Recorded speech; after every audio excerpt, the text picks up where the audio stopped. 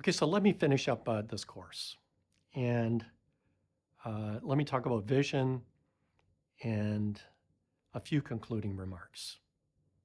So the vision in DeFi is a secure, efficient, immutable, and indisputable transactions and functionality via smart contracts. This is what it offers, something that we haven't had before. We remove the middle people and make this a much better experience for users. It's not true that everybody's better off. The users are definitely better off. So if you're depositing money, you're better off. You're borrowing money, you're better off. But the middle layer, they're definitely worse off because they've been disrupted. Okay, but overall for the economy, it is better to redeploy the middle people from traditional finance into more productive jobs. So there's definitely the removal of middle people and the replacement with this algorithmic interface between peers. I want you to think a little bit throughout this learning experience about what the world actually looks like with near zero transactions costs and the possibility of creating new assets. So we're so used to paying the monthly bill. What if we paid in real time? What if we tokenized something as simple as like a cell phone tower? And you bought a share of that tower. And anybody who passes by that tower makes an instant payment to the tower. And you get paid an instant dividend based upon your share. So again, new assets are possible here. And it's very exciting. The trust is shifted from our central banks or our traditional commercial banks, insurance companies, brokerages. Basically trust the network now. And the network is constructed in a way that is compatible for the proper use of the network.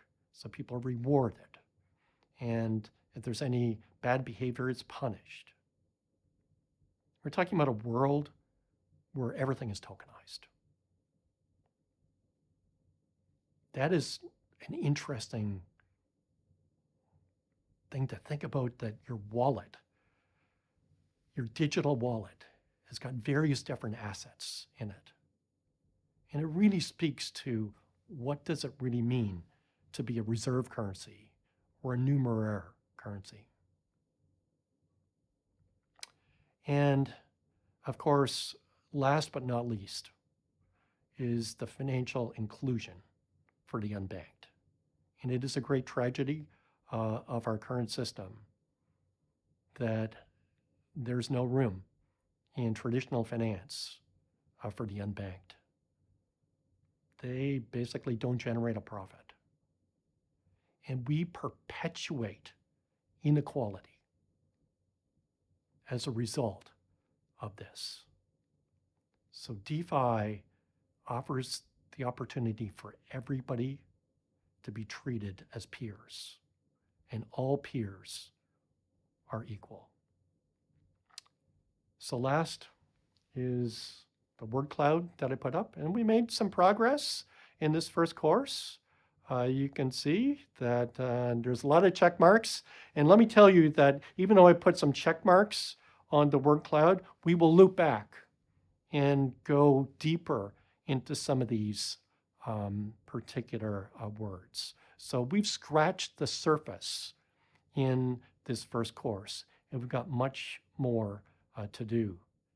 In the next course, DeFi primitives, we'll talk about in much more detail fungible tokens and transaction mechanics, NFTs, supply adjustments, swaps, collateralized loans, and an incredibly interesting concept called a flash loan.